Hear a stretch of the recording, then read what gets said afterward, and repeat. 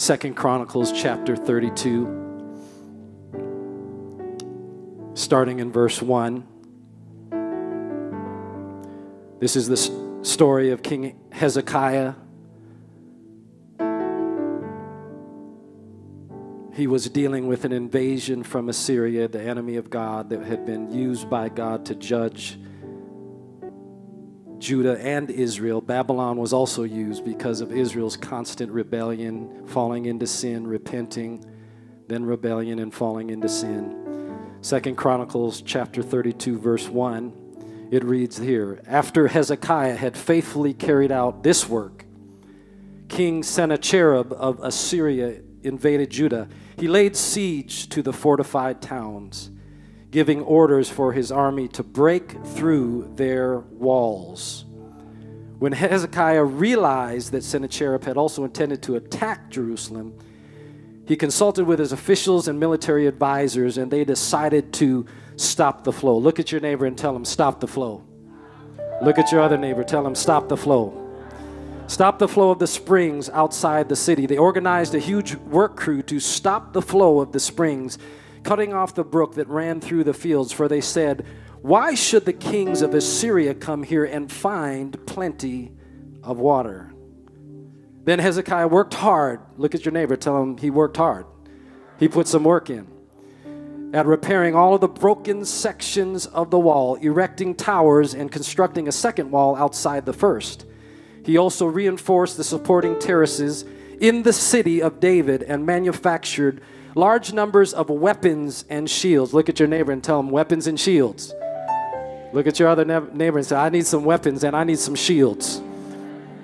He appointed military officers over the people and assembled them before him in the square at the city gate. Then Hezekiah encouraged them by saying, be strong and courageous. Don't be afraid or discouraged because of the king of Assyria or his mighty army, for there is a power far greater on our side. He may have a great army, but they are merely men. I thank God for it. We have the Lord our God to help us and to fight our battles for us. And Hezekiah's words greatly encouraged the people. I want to title my sharing today, I want to title it, Stop the Flow. Let's pray together. Father, I thank you for the few moments that we have to eat upon your word. I thank you for the anointing of the Holy Spirit. God, I thank you for the word of God, sharp, dividing soul, spirit, bone, and marrow, doing surgery on our heart, that we would walk with you at a greater level. God, this is an hour where we must battle. We must have boundaries, and we must be bold. I thank you today for your people. I bind every spirit that would come to confuse and divide and distract. And I pray for the sweet presence of the Holy Spirit to give interpretation for our lives, to apply exactly what you want to do in us today, in the name of Jesus. And all God's people said together, amen. I'm just going to share for a few moments. I want to say this as a disclaimer in the beginning. A lot of what I share today really is a shameless plug for many of you to sign up for the missing ingredient when you leave this room, the missing ingredient. How many of you have not signed up for just be honest in the church, have not signed up for the missing ingredient? I want to encourage you. God wants to do a good work on the inside of us. As I read the story of King Hezekiah's resistance against the Assyrian king, some deep truths and nuggets contained in this record of Hezekiah's journey really began to come forth for me. They boiled down to one simple truth that we must have working in our lives if we're to be successful. The enemy of our souls wants to cause us to be confused. Hezekiah realized that King Sennacherib was the enemy. That point right there, for many of us, may be rhema for us today, because there may be many of us in the room that you have people in your lives, you have situations in your lives, you have habits and addictions that you actually, in your mind and in your heart, the flow of all of your energy is going toward that thing. And there is a confusion in the culture and even a confusion in the church because many times we believe that we must be nice and we must be cordial, which is all true.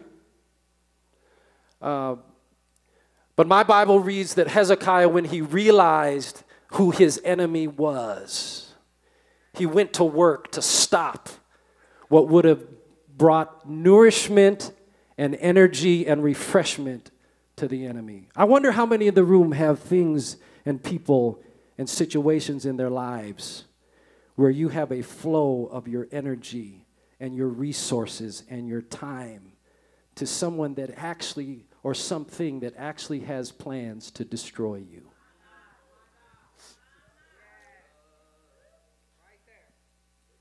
Matthew 7:6 says, don't waste what is holy on people who are holy. Don't throw your pearls to pigs. They will trample the pearls, then turn and attack you. I remember the scripture where Jesus was brought to the edge of a cliff. The people hated him. And he didn't try to bargain with them. He didn't try to convince them to like him. He simply walked through them and left. Some of us are trying to bargain and negotiate and be in alliance with a spirit, a person, a situation, a habit that you must simply walk through and leave.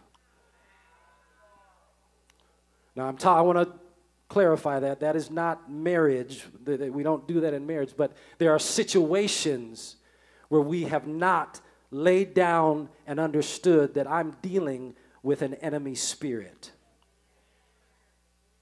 Healthy boundaries are critical in our lives because many of us, like Hezekiah, even though we're saved and striving to live holy, we have taken down the high places in our lives.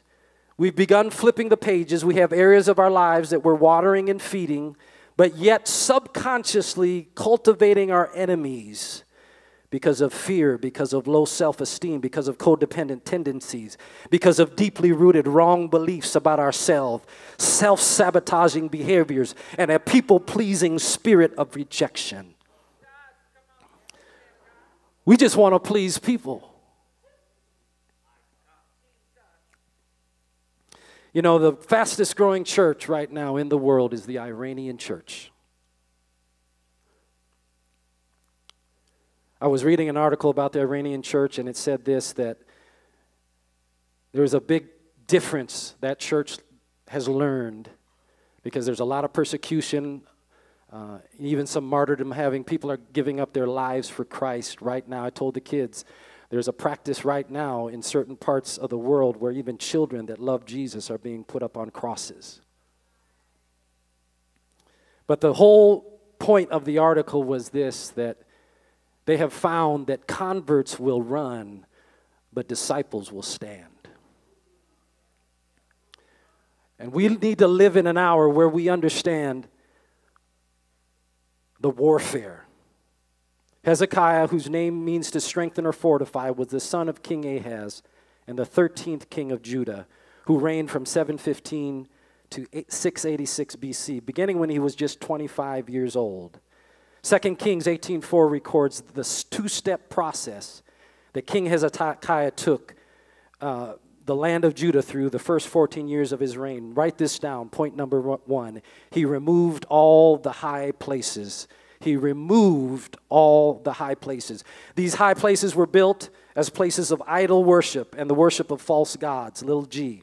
They were sacred pillars and wooden images used in the worship of Baal, the male sun god, and Asherah or Ashtoreth, the female moon goddess. The establishment of these high places all around the land of Judah introduced the practice of ritual prostitution and illicit sex as part of the worship of Baal and Ashtoreth. The high places established in Judah before Hezekiah's reign represented the peer pressure type pull of surrounding nations on the people of God, tempting them to fit in, to intermarry, and practice sinful lifestyles and behaviors forbidden by God. Somebody say people, places, and things. He brought down the high places. Many of us in the room have gone through the process of taking down the high places in our lives.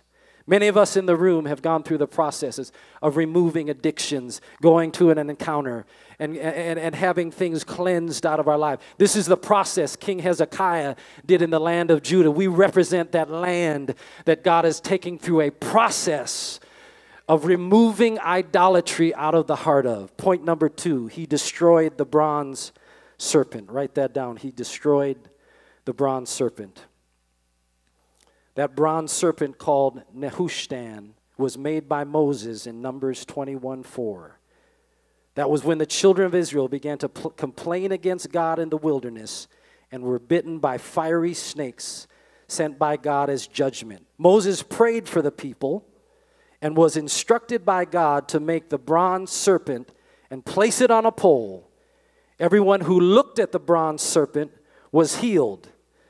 That same bronze serpent over time became an idol that the people of Judah began to worship because of the influence of the world, and they saw snakes as fertility symbols. Let's say loud right there. The bronze serpent is a picture of a dead church. The bronze serpent is a picture of the people of Judah beginning to worship the form that represented healing instead of the God who was the originator of the healing. I want to say it again. The bronze serpent represented healing and the form of healing instead of the God who was the essence of healing. In other words, are you worshiping the church? Are you coming to church? Are you worshiping the God of the church?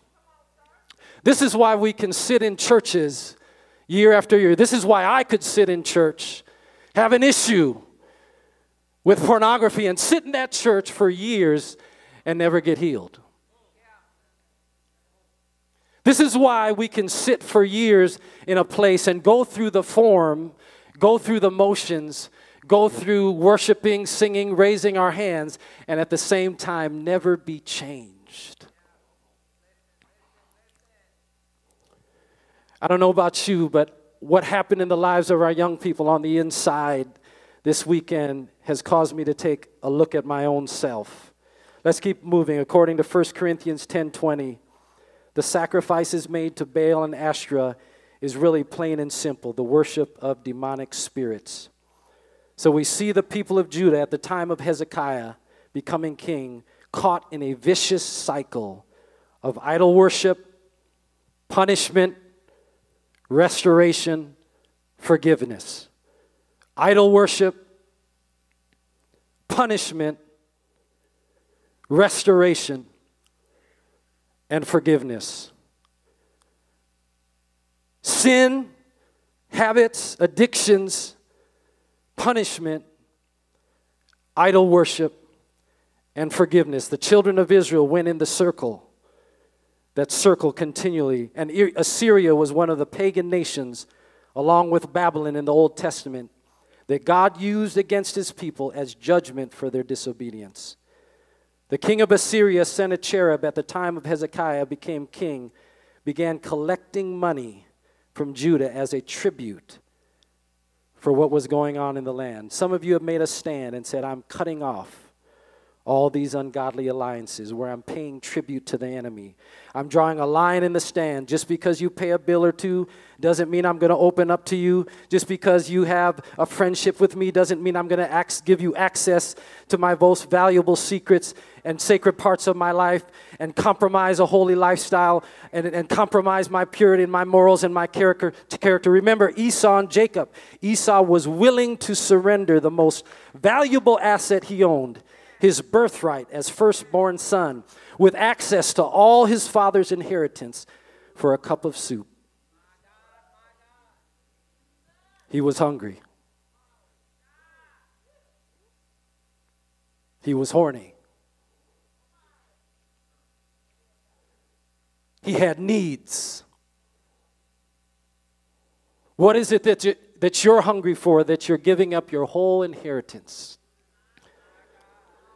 for a cup of soup, for a quick fix? The discipleship process is a process of cleansing that took 14 years in the land of Judah. Titus 2:12 in the New International Version says this: the Word of God teaches us to say no to ungodliness and worldly passions. Look at your neighbor and tell him, I need to say no. Look at your other neighbor, tell him, there's some things I just need to say no to. I wonder how many of us in this process have experienced the backlash from the enemy of our souls when we finally got sick and tired of our lives being out of order and aligned with the enemy, and we finally put our foot down and told the enemy, no, I'm moving. There's 3 processes for building healthy boundaries in our lives. Point number 1, rebuild the broken walls. Proverbs 4:23 says this: keep your heart with all diligence, for from it flow the springs of life. Keep your heart with all diligence, for from it flow the springs of life. I've learned this year that there are people in our life that are going to either help us, or there are people in our life that are going to hurt us. I learned this year that there are situations in my life that I can miss it and think someone or something is helping me when it's actually hurting me.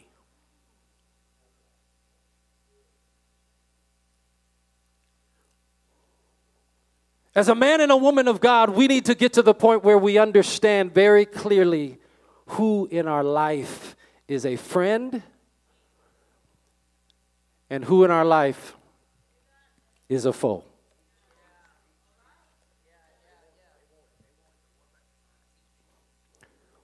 See, we can spend years and years and years flowing water and energy and resources and love and abundance of gifts on a situation that is nothing but death.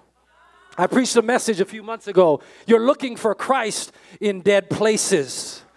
You're thinking something's going to give something back to you, and you're pouring all of your best years of your life into something that is not going to give back to you. I know it's tight.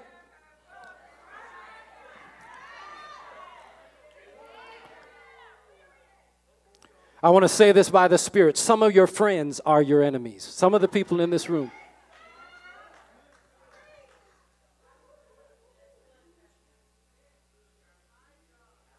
Some of us are connected to people that are killing us softly.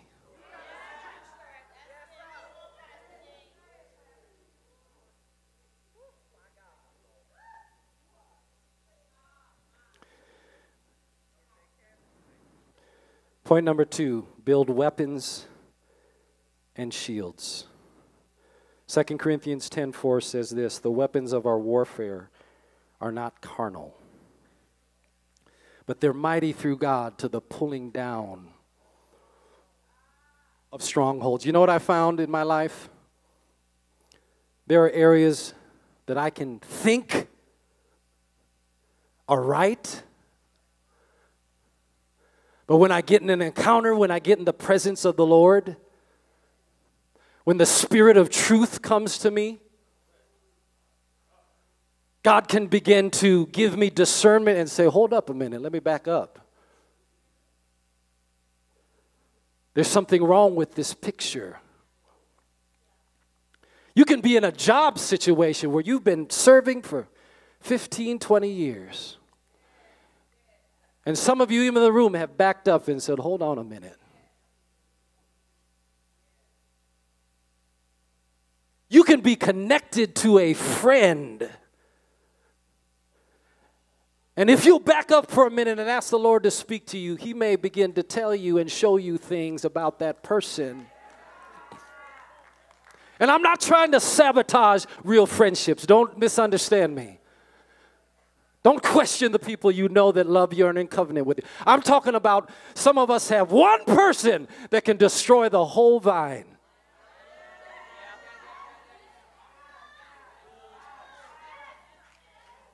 Stop the flow. Look at your neighbor. Tell him, stop the flow. Stop the flow.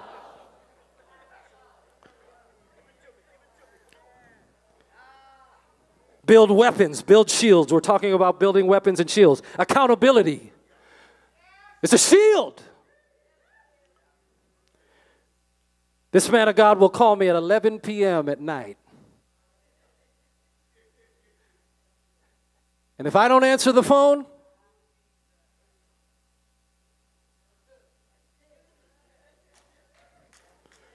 who have you given permission to call you and ask you, what are you doing and where are you?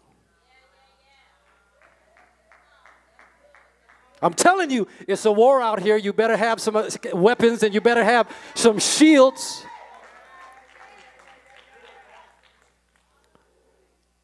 Another weapon, discipleship.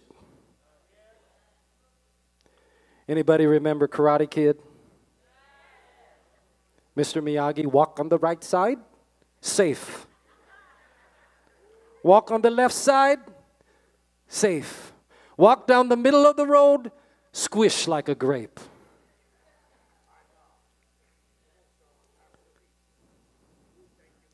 Karate do you do yes, karate do no. You guess so, and you squish like a grape. You guess so. If you're lukewarm about being a part of discipleship process. Mr. Miyagi said, it is a sacred vow for me to disciple you. I guess so. You squish like a grape. King Sennacherib was poised to destroy Jerusalem.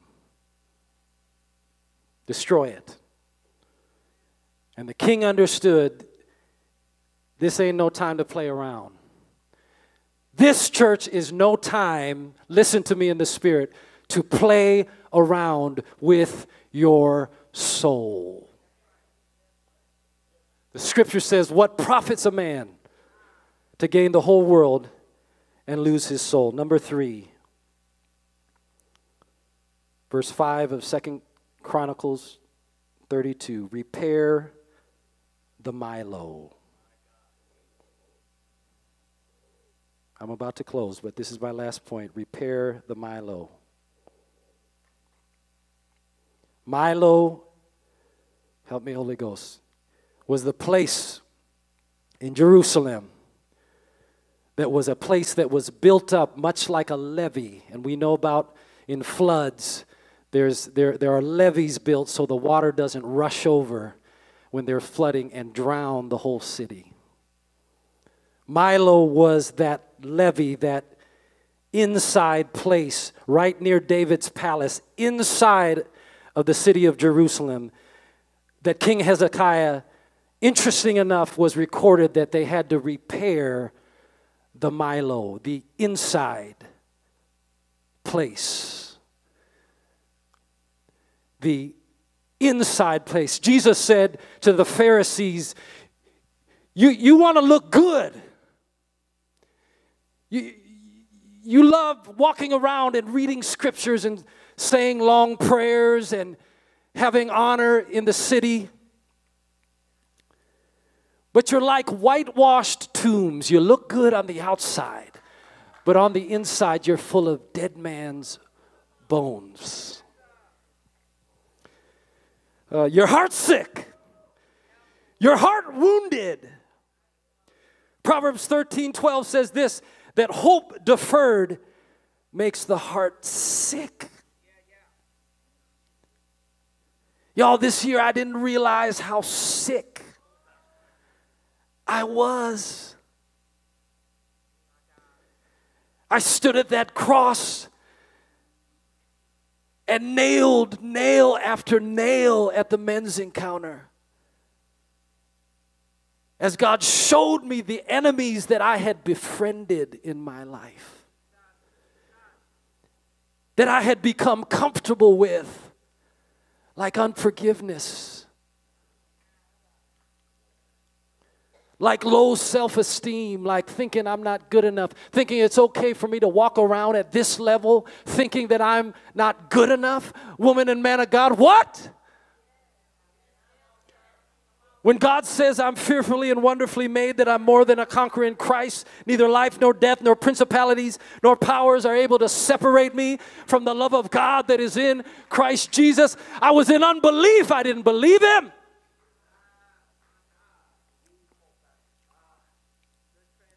This year, I started a business where we manage different homes, and part of the process, actually this last month, was renovating an old house. And my business partner told me, you know, newer houses are one thing, but old houses that have been around for a while and have gone through some life. Some of you in the room have gone through some life. When you start to make a budget for an old home and decide I'm going to fix that and fix this and go in the basement and deal with that, and you come up with a budget, said you got to be careful because you're going to find things when you try to renovate an old home.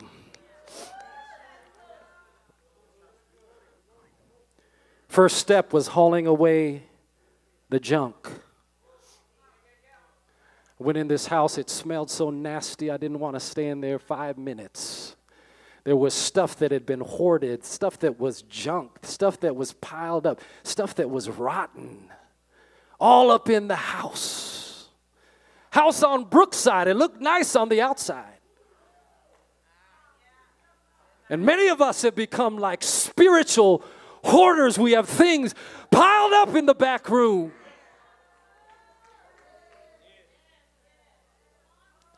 Listen to me, woman of God. We have things piled up in our lives that we don't want people to touch. I remember that show, Hoarders, a woman sitting there weeping over old National Geographic magazines that she didn't want anybody to touch.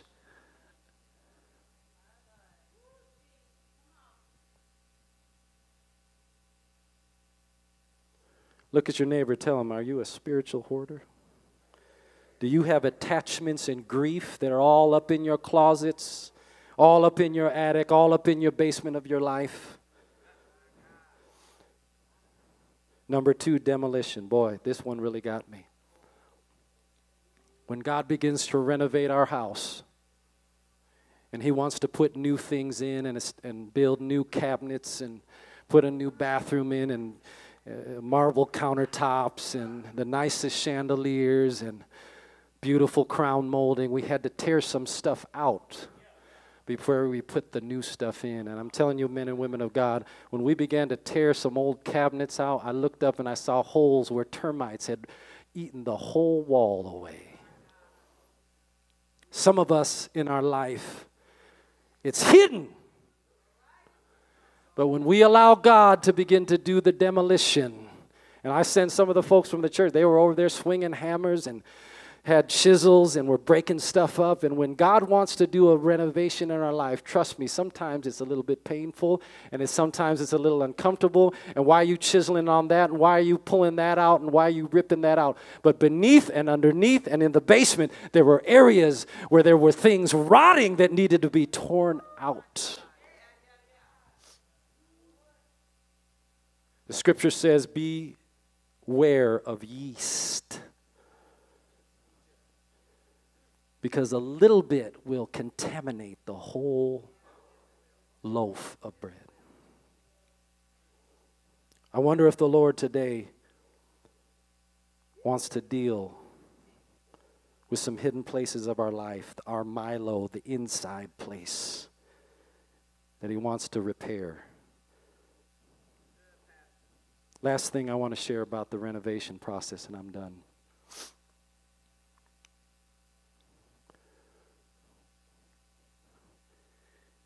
If we are not connected, one of the things that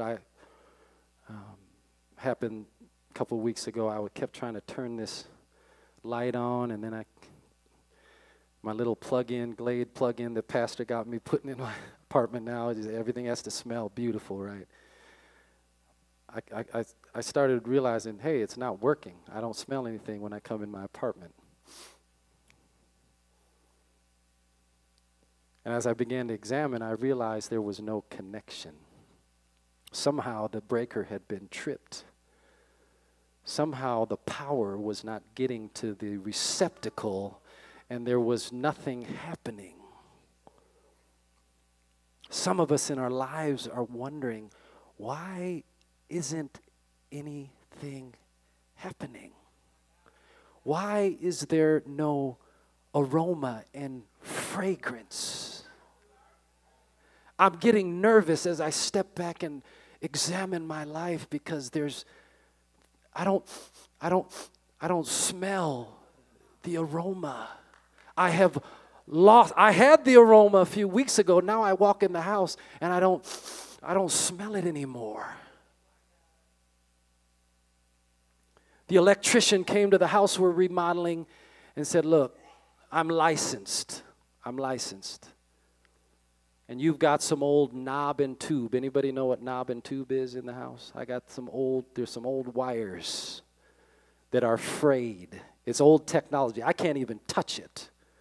He said, but if I am allowed to come in and work on this house, I need to replace every bit of that knob and tube because it's old, it's out of date, it's frayed, it's broken, and it's a fire hazard.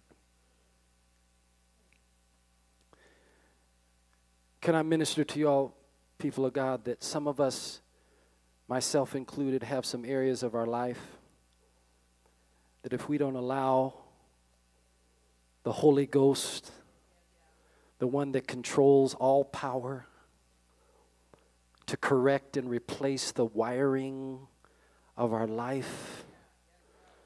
See, the problem is if I go in and renovate the whole house, put all this beautiful stuff in, and the wiring is still faulty, the liability, because I can drive up and that house will be totally burned to the ground. We have areas of our life, and I'm finishing. We have areas of our life. Psychologists tell us that when we even hear abuse in the next room, it begins to rewire our brain. And counselors will tell us that when we have that rewiring, when we're abused, when we're molested, when we have situations called trauma in our life, when we have PTSD and we go through situations that we were never created to go through, it just begins to rewire. Like old knob and tube all up in our brain, and we can't think. We got brain fog. We're not sleeping right. We're cussing out our kids. We're angry. We got all this stuff going on. And God is wanting to deal and repair the mylo, the inside part of our heart. The city of David, Judah, the lineage from which Christ came from, that's you. And your heart is critical. It's critical that we get the wires repaired.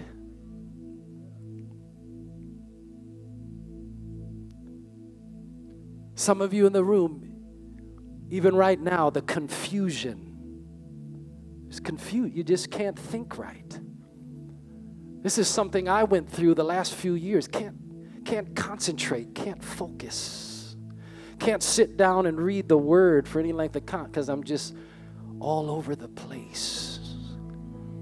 And I thank God that the one that repairs us is not some earthly electrician or some earthly contractor that gets there late and leaves early and tools are not in order. The one that we serve is one that loves us, and he knows our end from our beginning. I don't want to drag it out, but some of you in the room, there are some very, very, very foundational issues that are killing us softly. And King Hezekiah had enough discernment to step back. King Sennacherib, further down in that portion of Scripture, was operating in a spirit of fear and intimidation, and he was pointing at them saying, I conquered every other land around y'all, and I'm about to whoop your... And And many of you have situations surrounding you right now in your life. And the Holy Spirit sent me this morning to maybe remind you, is there an enemy? Is there someone or something or a place that is getting ready to attack you? You got your life in order, and after King Hezekiah got the land in order, took down the high places, destroyed the bronze serpent, then here comes the enemy. And I prayed this morning that those that God needed to respond to this word would have the strength. The word Hezekiah, the name Hezekiah means God will fortify. God. Well, I don't have to. See, we think that we have to do it. But part of Hezekiah's first action was to say, I got to stop all this mess. I got to stop giving place to the enemy, acting like this person, this thing, this situation is my friend, and decide and realize and discern in my heart and my mind that this is an enemy. This is a weapon that is being used against me. This person has become a weapon. Listen to me. Thank you, Holy Ghost. I bind every spirit of confusion in the name of Jesus. I bind anything that would resist true repentance in the house. And God, would you loose your Holy Spirit, God, just to make us free. I thank you that your word says that he who the Son has set free is free indeed, Lord God. Thank you that you can give us peace that passes all understanding. You said that the government shall be upon your shoulders.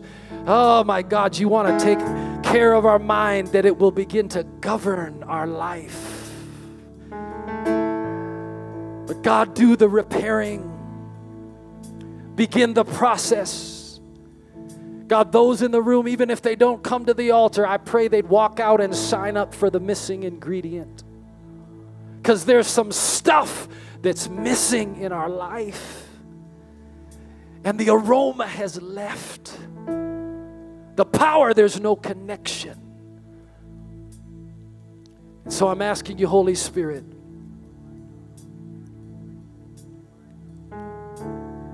to help us this morning.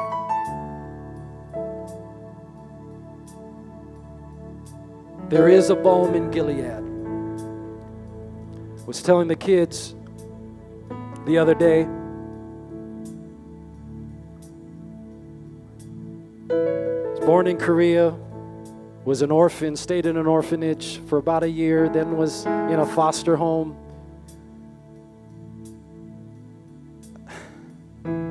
Was adopted.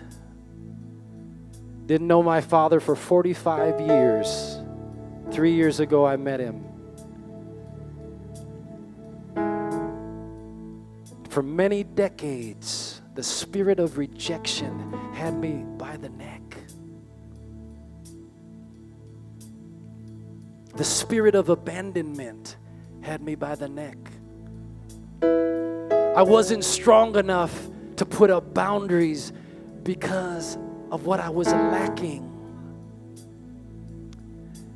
And I thank God today. I'm going to close in prayer, but there are those in the room. Again, I meant what I said. Some of us need to go ahead and get the book and sign up. And some of us need to begin to rightfully connect ourselves and get some swords and some weapons and some shields in our life, because the enemy is wreaking havoc right now. And you know who you are. The Lord is gentle. He's not going to force us to do anything. But I pray by the mercies of God that the truth of the Lord would set us free today. Would you stand to your feet? The altars are still open.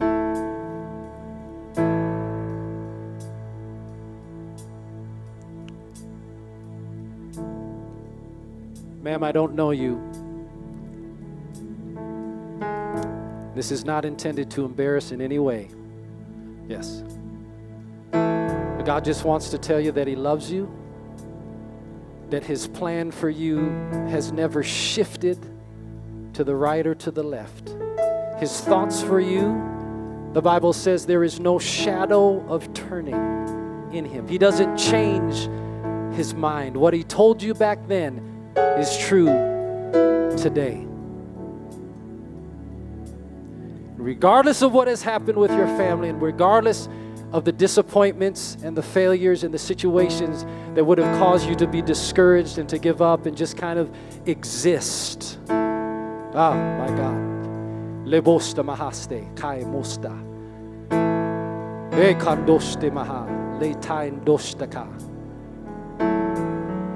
He says that your latter days are going to be greater. And the renovation that he's been doing in your life as you've been sitting there and just drinking of the word the last few weeks and months, God is restoring what the years and the cankerworm and the palmer worm and situations and betrayal and people lying on you, all those situations, God is now turning around because you have said, I understand who the enemy is now. I understand who the enemy is now.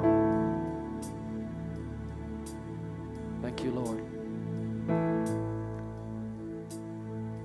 Father, we thank you for today. We thank you for life. This is the day that you have made, and we rejoice.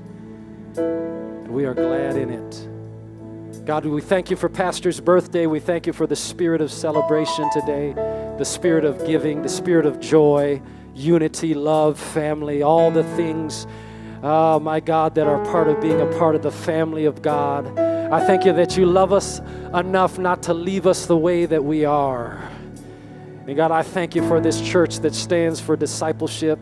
I thank you for the people that are under the sound of my voice, that the Spirit of the living God is dealing with even now. I thank you that we're moving forward, that your kingdom is advancing in our lives. Let your kingdom come and let your will be done on earth as it is in heaven. God, give us daily bread today. Forgive us our debts. Forgive us our sins as we forgive those who have sinned and have debts with us. Lead us not into temptation, but deliver us from the evil one. For the evil one is here and wanting to attack, but we ask that you would deliver us. For yours is the kingdom, yours is the power, and yours is the glory, forever and ever. Amen. People of God, before we dismiss, if the Spirit of God had me pacing, and I'm not going to labor the time, but I'm instructed by the Holy Ghost, because you get one shot with people. And the man of God had to condense. He had to condense, pull back, and hold back his flow because of time. This is what I want to say to the people that's remaining. Even if you have been on an encounter, men, women, and even children, there are some open doors. Visualize when you go into a door, it opens. Or if you walk up to the door, you can open it. Or if you walk up to the door, it automatically opens. Doors represents access.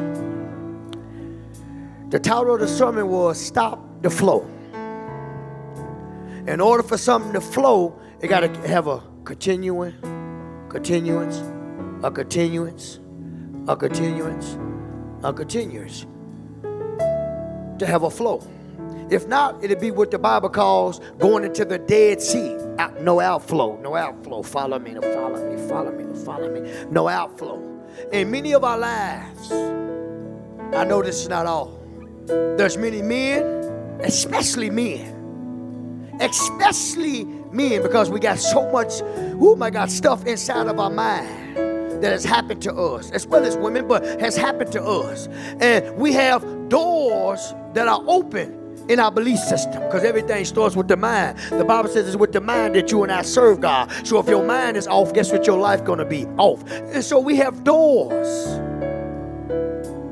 that's open.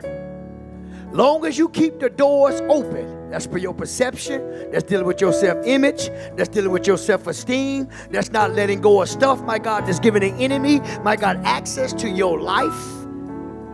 As long as you keep the doors open, as long as you don't confront, nor deal with, nor confess, John 1:9, my God, the stuff that's giving the enemy legal access. Let me give you some kingdom thought now. We give the enemy legal access to come in and out of our life because what we won't do, even though we know we should do it. Now I know, my God, oh my God, I know that there's more people in this church that got many, many, many doors open. And the enemy is coming in and out, in and out, in and out, because the doors is not closed. Long as you are broken, long as you are wounded, long as you won't confront, my God, I challenge yourself, my God, oh my God, to close the doors, the enemy gonna come in, and then we're going to come out. And that's why we come to church every Sunday. We come to church every Wednesday. Even if you're looking online, ain't nothing is changing. You know why? Because the enemy has a flow. We have not shut the door on the enemy. We think, my God, the enemy is another human being. The Bible says we wrestle not against flesh and blood, my God. See, the enemy wants you and I to think that the enemy is that person. But it's the spirit behind the person. And as the pastor just said, my God, many of us got people in our life, my God, that the enemy has strategically put there, my God, and they're an enemy to your future. They're an enemy to your purpose. They're an enemy to your healthiness, and you let them stay there. You know who they are, but you won't clip. You won't clip. One more time. If you got some doors open, guess what the doors is? Your soul. Guess what the enemy come to torment? Your mind, your will, and your emotions. So if your soul is wounded in any capacity, there are some things, there are some people, there are some places, my God, there are some things that's going on in your life that's open to the enemy. Why don't you come so we can pray over you? Don't leave yourself the way you walked in there. You know. There's wounds, there's scars, there's doors that you are giving the enemy legal access to your life. Be it rejection, be it abandonment. Come on, sir. Come on. Some of us is angry at the former wives, the former husband. My God, we bitter at our children. My God, we got so much pain. We haven't been affirmed in our lives. Come on, somebody. My God, we've been dropped like Mephibosheth. My God, we struggle with our belief system. My God, oh my God, we compromise in our lives. We got a lot of compromise in our lives. It means we let stuff go on in our life that we know is not godly, but we justify. Unforgiveness is a door that the enemy will continually use to bombard your mind. Hatred of people, hatred of yourself, my God, is another door that the enemy will use to torment you the rest of the days of your life. Ooh, my God, bitterness and jealousy and greed, idolatry, those high things, my God, idolatry. My God, idolatry leads to adultery. And many of us is, my God, committing adultery on Christ. That means you love Christ, but you love the world. Read the book of James. That's called adultery. You might not be committing adultery with your wife or your husband, but you're committing adultery on God because you love the world just as more as you love God. You don't read, you come to church, but you're in love with the world. Your desires and your passions, my God, is all about the world. That's a form of adultery. That's Bible. God's coming for that. That's an open door. Some of them, my God, our God is money, greed. And we tell ourselves, men, we got to get it. We got to get it. I got to take care of my family. Everything is on me. But you don't read, you don't pray, you don't thank God, my God, for giving you the strength, the wisdom, all the knowledge, my God, to get you to go to work. But your passion and your pursuit is money, hiding behind a form of religion. That's how we tell ourselves, I got to get it. But you worship the money and got to get it more than you worship the God who give you the power to obtain wealth. That's Bible. See, that's barricaded up under all that stuff in the house that got to be renovated. Some of us, our God is money. It's the pursuit, my God, of trying to obtain everything that the world has to offer. That's a God. That's a high place. That's the type of stuff that God is after of today. I couldn't let you go, my God, without giving you an opportunity to make right what's still in them high places. Wounds and scars, frustration. Many of you, my God, has been physically abused by loved ones, and you are angry at that person for beating you. whooping you with stitching cords, locking you in their closets and stuff. Oh my God, my God. Oh my God.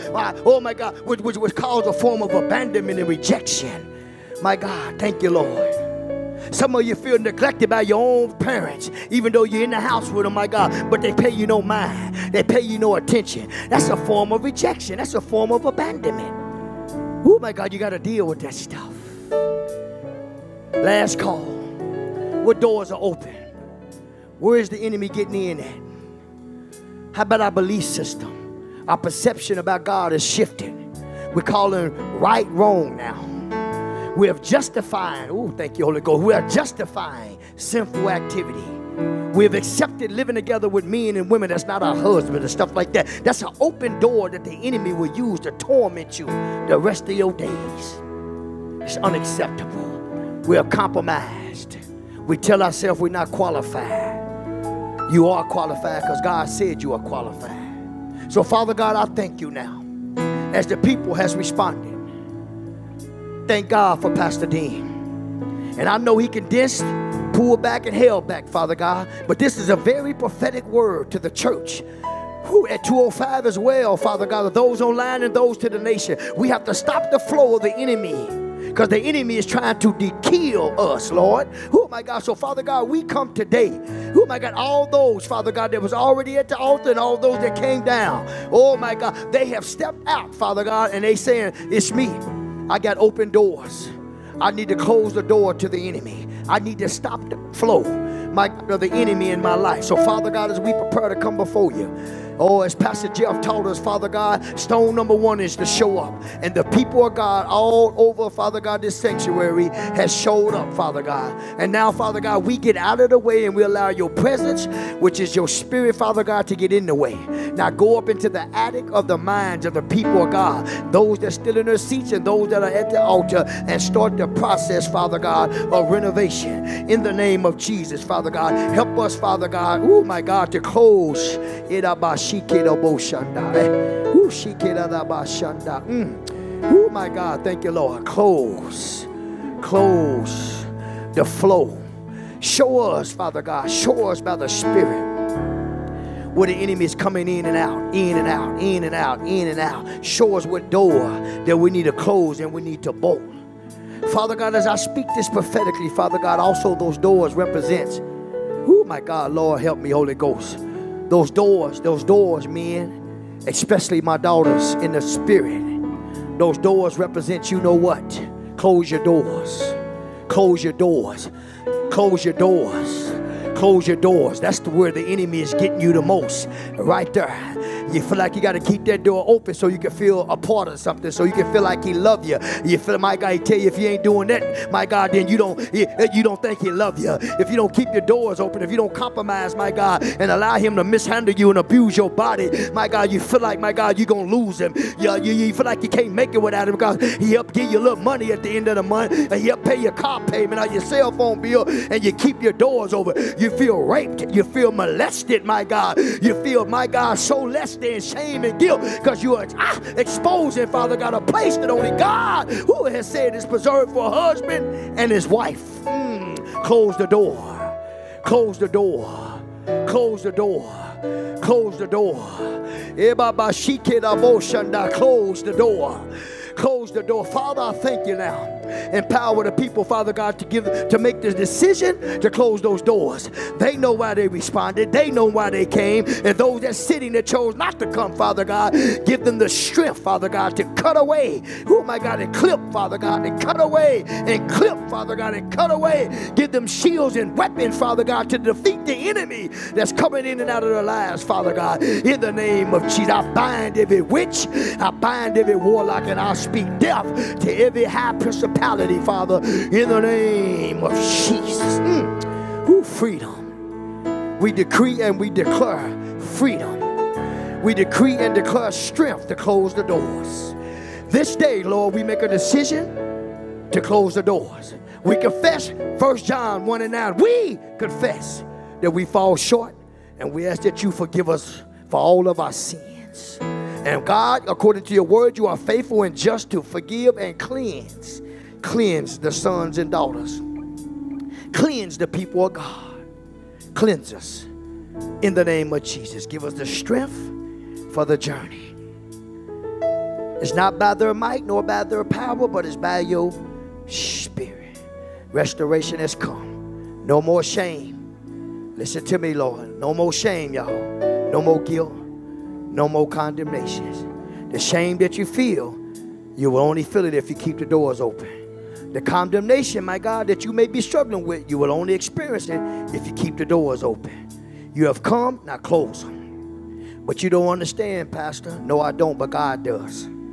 And God has given you the Spirit to be able to close every door that the enemy has given, that you have given the enemy access.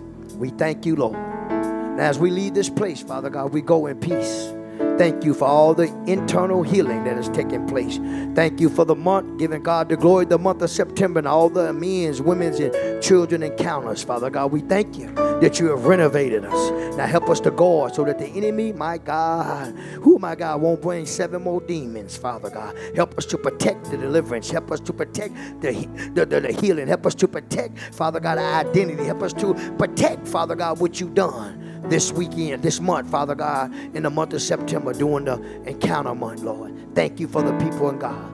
Bless them as I release them. Thank you, Father God, for each one of them. In Jesus' holy, precious name, we pray. Come on and say amen.